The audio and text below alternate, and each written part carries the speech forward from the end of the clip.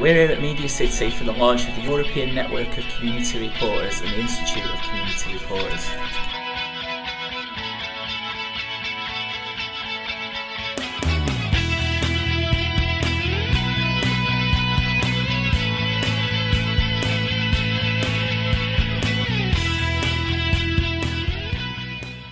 I'm Vanessa. I come from Spain. I'm Colombian, but I'm living in Spain right now.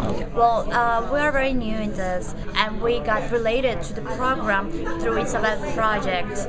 And what I've known so far, I really liked it. I've been working in Spain with migrant associations, trying to train them to become community reporters as well. My name is Laura Martinez. I come from Spain. I am here on behalf of Interest Foundation. The most important thing for us is to make our people's their voice make heard.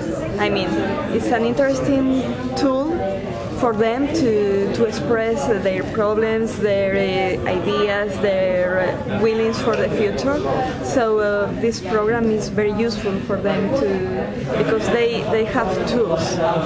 My name is Laszlo Fodor, and I'm from Hungary.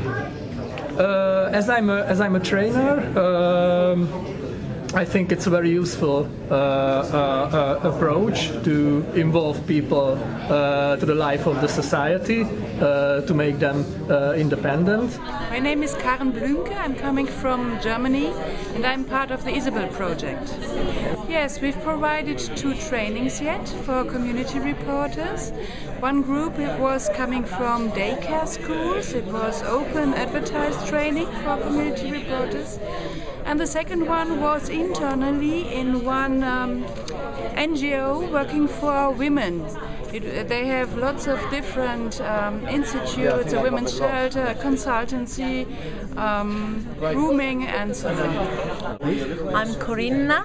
I'm from Italy, Perugia. People included 12 university students and 4 adults. They are still there, they are still meeting up once a week. They need support, they need to be pushed towards a bigger aim, a higher possibility to express and to tell stories.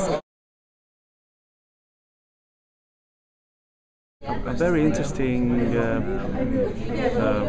point to start a new age of our job, for example, because it could give a big motivation to each our community reporters. For example, to exchange experience. Yes, of course, for to know other countries. I think it's something very new, but it's something very good. Will benefit us in a lot of aspects. Interested in transnational cooperation and exchange of ideas, and obviously People's Voice Media is the biggest provider of community reporting, and it's a great idea to have a network working on similar aspects and sharing ideas, and I hope to continue what we started in the Isabel project and to create more sustainability on this transnational level. I'm very glad it has been set up.